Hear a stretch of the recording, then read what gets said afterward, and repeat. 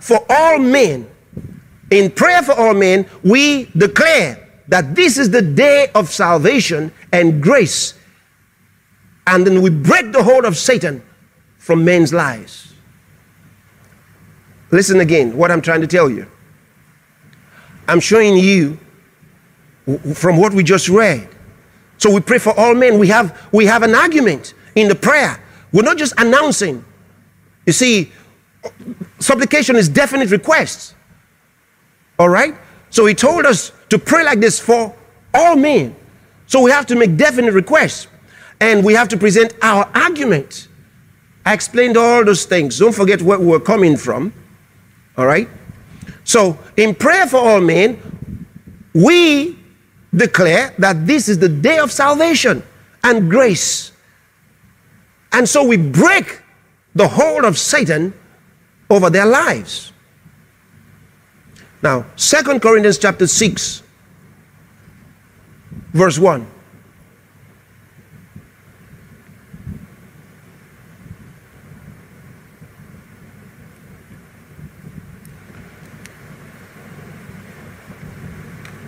No, I'm going to give you that scripture in another one. Just leave that one. Go straight to Acts chapter 26, verse 18. Acts chapter 26, verse 18. Yeah. To open their eyes and to turn them from darkness to light and from the power of Satan unto God, that they may receive forgiveness of sins and inheritance among them which are sanctified by faith that is in me. So in prayer for this number one, and I'm praying and I say, Father, in the name of the Lord Jesus, I am praying for all men, for the nations of men. Maybe I'm praying for a city, maybe I'm praying for a country, and I say, I pray for the people of my country, my nation, and I mention the name, or I mention the city, in the name of the Lord Jesus. What am I praying about? Father, this is the day of salvation. This is the day of grace. Irrespective of their darkness and their sin, I'm praying that salvation may come to them in the name of Jesus. So I break the power of Satan over their minds. Why? Because the Bible tells us in 2 Corinthians chapter 4, verse 4. Put that scripture there. So you write it as a reference to 2 Corinthians chapter 4, verse 4. It says, in whom the God of this world, Satan, hath blinded the minds of them which believe not. He's the one that blinded their minds. So in the name of the Lord Jesus, I break the power of Satan with which he has blinded them that they should not see the salvation of Christ. I break that influence in the name of Jesus. You see, I'm praying like that for them. And Father, in the name of the Lord Jesus, I decree and declare that they will be turned from the power of Satan unto God, from darkness to light in the name of Jesus. I break the influence of Satan over their minds, over their thoughts. So that's number one. Then number two, pray that the Lord of the harvest will send forth laborers into the harvest fields of leaders of nations and governments. You see, because we seem to be leaving that out. So there's a harvest field. The lords of people, the lords of leaders all over the world today, and different levels, but many of them don't have the chance to hear the gospel of Jesus Christ. So now we're going to pray, and we pray that the Lord will send forth laborers into the harvest fields of leaders of nations. Look, my brothers and sisters, we are about to see a harvest of souls among leaders of nations all around the world, because Jesus told us to pray like this. Now go into your Bibles in Luke's Gospel chapter 10. Let's read from verse 1 to verse 3. You'll see this now. After these things, the Lord appointed other 70 also, and sent them 2 and 2 before his face into every city and place whither he himself would come. Look at that. 70 disciples. Not just the 12. 70. And he sent them 2 and 2 into every city and place whither he himself would come. In other words, he was planning on going there too. And now he has not only 12 disciples, he's got 70 now. And he sends them to all of these places. Wow. Wow. Look at the next thing. Therefore said he unto them, the harvest truly is great. Oh, Labakasiya Ramante. He was seeing potential believers. Jesus was seeing potential believers. In his mind, he was seeing potential believers. He said that the harvest truly is great. There are so many souls we can win. The harvest truly is great. He says, but the laborers are few. He has 70 now, from 12 to 70. Go back, look at it. Go back to verse 1. Because you can read about, he did this before in St. Matthew's Gospel chapter 9. All right? He sent the 12. But now he sends 70. And they're still not enough. Still not enough. He says the harvest, says he appointed other 70 also.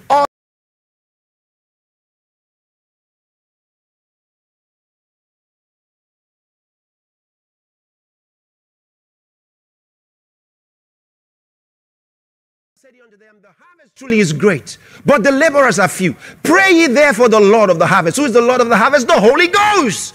Pray the Lord.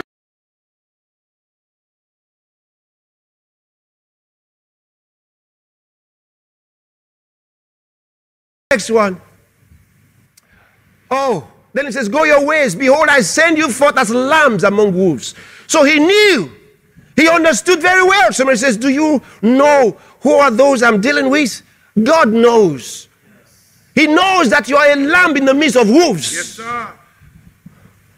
But he said, I am with you always.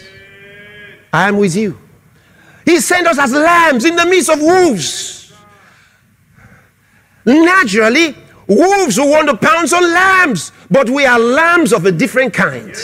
Yes, the wolves soon find out we are not edible. They find out real quick.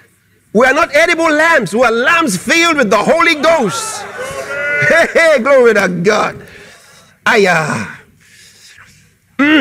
So you pray, oh Father, in the name of Jesus. I pray that the Spirit of God will inspire more of your children in among the leaders. Cause those who are your children in places of business, in places of authority, to become bold to preach the gospel. Send forth laborers into your harvest field, oh Lord. Because there are places you may not be able to get to, that I am not sent to.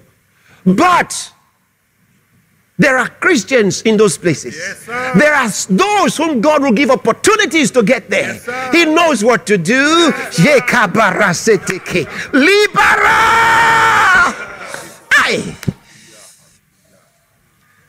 there is no restraint to the Lord to save by many or by few, by old or by young. Yes, we can trust him. But ours is to pray. He said, pray that the Lord of the harvest will send forth laborers. Have you prayed for your president like that?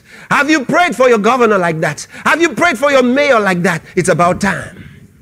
It's time to pray like that. It's time to pray that the Holy Ghost will send forth laborers among the judges, laborers among the legislators, laborers among the parliamentarians, laborers.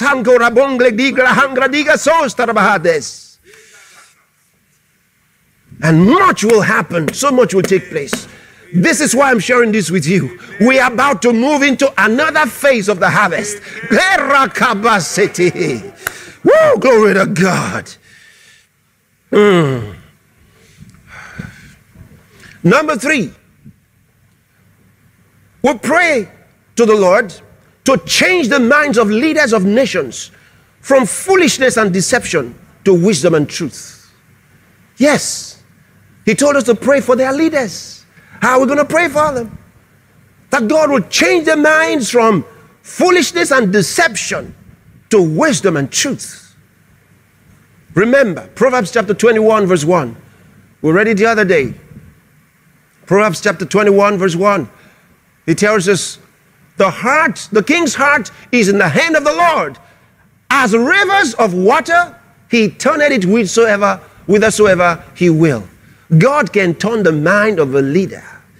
Remember when Esther prayed,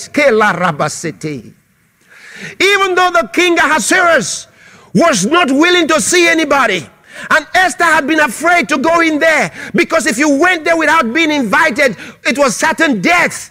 She said, fast for me. She told the Jews, fast for me, I will fast also. They prayed and fasted. She said, then I will go into the presence. If I perish, I perish. But she prayed, and God changed the heart of Ahasuerus, the king.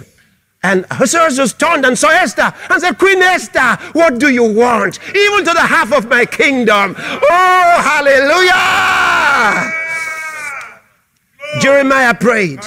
And because Jeremiah prayed, even though he was captured along with others by King Nebuchadnezzar, the Bible tells us this wicked king ordered Nebuzaradan to take care of Jeremiah. He said, and anything that prophet is asking for, give it to him. La kabarasete. He is able. He can change the mind of leaders. He is greater than all. Let us express our faith in our King, our God, and our Christ. All things are possible with him.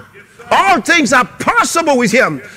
He announced it. That angel said it. For with God, nothing shall be impossible. Nothing. Hallelujah. Nothing shall be impossible. Manto karabase. We are moving into another level of the prayer ministry. And each one of us is taking our place. Nothing will be impossible unto us. Glory to God. Number 4. Pray to overthrow the work of ungodly men who fill the earth with violence, poverty, and death, keeping men from experiencing the goodness of God in the earth. This is very important. I'll say it again. Pray to overthrow the work of ungodly men who fill the earth with violence, poverty, and death, keeping men from experiencing the goodness of God in the earth. You see, the Bible tells us in Psalm 33 verse 5. Let's read it. Psalm 33 verse 5. He loveth righteousness. Our God loves righteousness and judgment, justice. The earth is full of the and they will believe you. That the earth is full of the goodness of God. But this is the truth. But they don't see it. A lot of people are suffering there. They have a hard life, harshness of the environment. Many are broke. Many are hungry. Some are dying. Many are sick. All they have experienced in their life is a world of bitterness and pain. And yet, the Bible tells us the truth, that this earth is full of the goodness of God. Why are the people not seeing it? I'll tell you. Because of the works of wicked and evil men. That's why. They manipulate your country currency. They manipulate it. So they destroy the value of your currency. That's why you can't see real value in your work. The more you work and achieve, the more they oppress your government to take down the value of your currency. So you are never able to have enough money, the financial power to acquire what you wish to have. So only them with the power of the currency will purchase what you could have had. So they keep you in want and penury. So poverty is not natural. Poverty is not synonymous with being in the earth.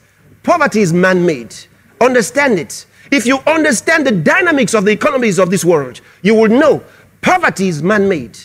It is made by the government systems of the world. And many, when they come into office, they are frustrated because they try a lot, but then they find there are forces beyond them. But these are forces of men. They are not gods. Yes, sir. But most people don't understand these dynamics. Oh, they think, oh, the central bank and this and all that. No, the reality is the manipulators. These are the ones causing poverty in the world. There's more than enough food in this world. There's more than enough wealth in this world. There's more than enough grace in this world. There's more than enough power and ability in this world. But the manipulators continue to keep men under. And that's why people experience violence. Violence is created. Do you understand? Look at what has just happened in Russia. I said it some months ago. I mentioned some months ago that trouble was coming to Russia. Why?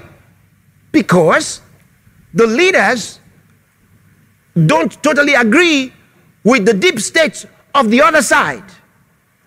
And so they send a threat to them and say, you have to comply or we bring trouble to your country.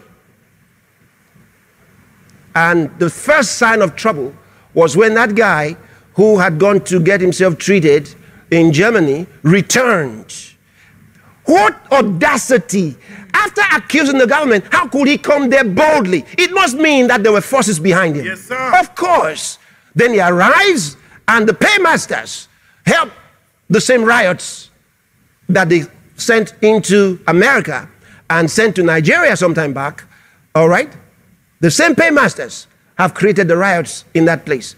Why? To stir up trouble in Russia. What I'm saying is this. These are manipulations that create violence, trouble, poverty, and even death.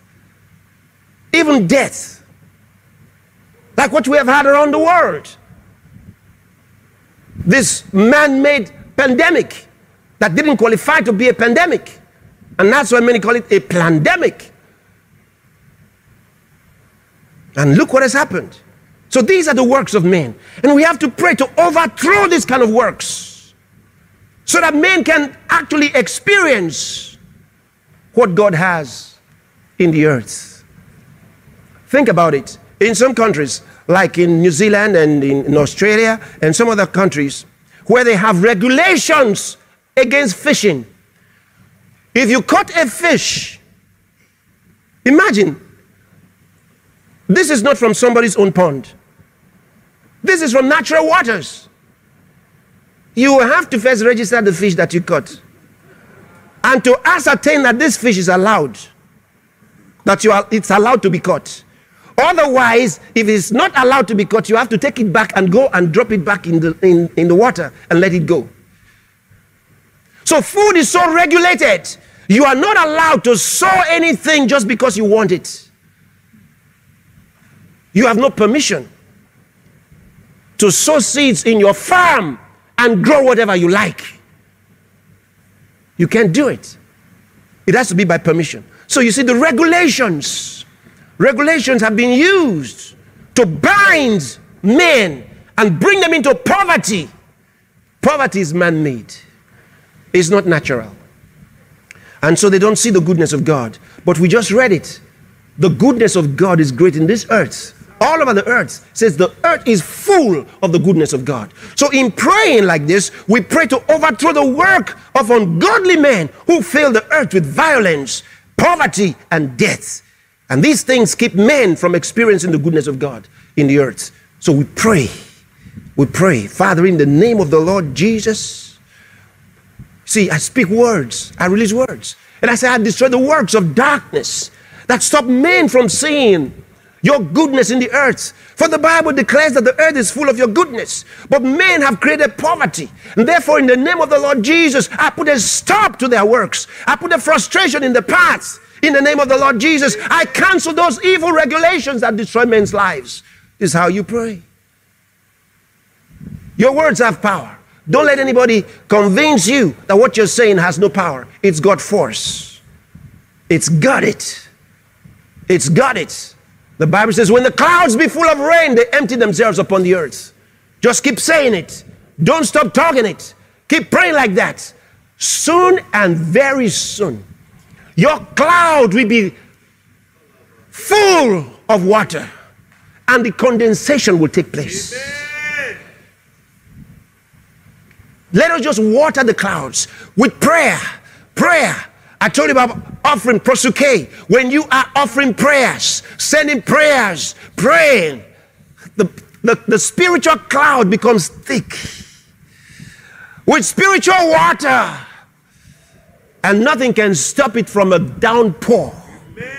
Manto kabaraseteke, ligarabasataha. Just pray. Go ahead and pray right there where you are, right now. Pray right now. The Lord is with us. The Lord is with us, strong and mighty. Greater is He that is in us than he that is in the world. And we can do all things through Christ that strengthens us. All things are possible to him that believes. And we are the ones who believe. All things are possible to us. Mangara sete ribukasia. Malege gresebra kalamande. Lobra sata karabade. Go ahead and pray. Seko rabasata lamande. Open your mouth and pray to God. Oh, Raseko Ramande. Liga Rasata Mande. Hasato Kuramantekia. Giza Rabadakase. The whole world is full of His goodness. And we cause this goodness to be known. In the name of the Lord Jesus. The name of the Lord is a strong tower. Barasetekele mandelidia. Sheporosika rabade. Kozabratekama. Yes. Go ahead and pray. Pray for your country. Pray for your city. Pray for your state. Pray for the leaders. Salvation is coming to them. The spirit of salvation is being poured out in these days. And they are being turned from darkness to light and from the power of Satan unto God, that they may receive remission of sins and inheritance among all them that are sanctified by faith that is in Jesus. Hallelujah. Oh, Bashite Ramante Kobarakasata. Sebra Kondo Robosia Landa Gasete Kebrosende la Grace. Oh, Baraka Sanda Lamande. Oh, Santa Basete. Sherosa Bredele Regensto.